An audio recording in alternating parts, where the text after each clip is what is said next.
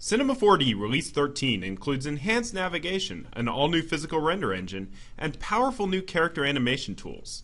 Of course, there's also an amazing number of smaller workflow tweaks designed to help you work faster and smarter.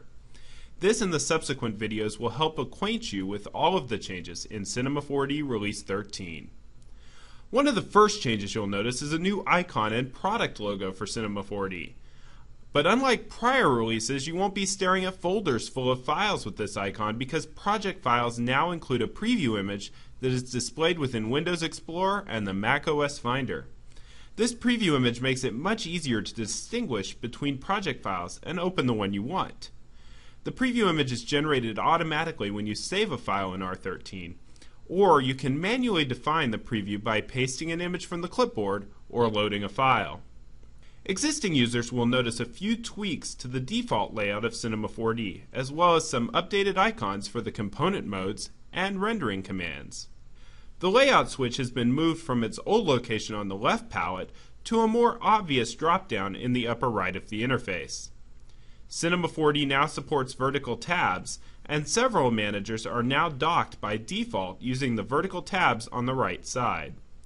Within the main menu bar, the new Mesh menu combines the commands previously located in the Structure and Functions menus and organizes those tools and commands into submenus by type.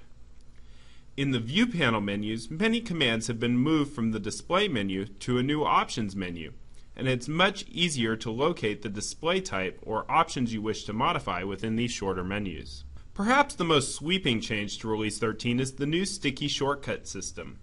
Sticky keys allows you to press and hold a shortcut, perform an action with the related tool, and release the shortcut to immediately return to the previous tool. To quickly rotate an object, simply hold down R and perform the rotation. Then release and you'll return immediately to the Move tool. To perform an extrusion, hold down D, drag to extrude, then release to return to the previous tool. Of course, you can continue to use shortcuts as you always have. Simply tap and release to switch commands completely. Several GUI elements within the Attribute Manager have been updated and provide dramatically faster workflow. You can now choose fonts directly within Cinema 4D's interface, rather than opening a separate window. The drop-down displays previews of each font, and you can easily cycle between fonts using the arrow keys. There's also an all-new GUI for SplineData that allows you to view the curve in greater detail by zooming, panning, or even opening the curve in a separate window. Splines can be edited in much the same way as an F-curve, with options to use Bezier, cubic, or linear interpolation for each point. There's a number of options in the context menu that make it easy to manipulate points and tangents or apply preset spline shapes. The DateTime GUI has been redesigned so that it uses less space and is more graphically appealing. You can easily click between months, hours, and minutes with arrow keys, or simply click a day and drag over the clock to choose a time. The protection tag now offers much more extensive control, allowing you to lock or limit individual position, scale, and rotation axes. The locked axes are dimmed on the object axis to indicate their status. The object axis has a number of additional enhancements, including new axis bands and a gimbaling rotation display that shows the effect of choosing different rotation orders. All of these enhancements are covered in more detail within the R13 Modeling Enhancements video.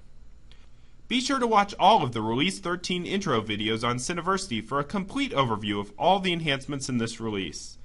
Even if you don't think you have any interest in a particular area, you might be surprised by how useful a new feature can be in a different context. Regardless of your industry or interests, the new features and enhancements in Release 13 will dramatically change the speed of your workflow and the quality of the results.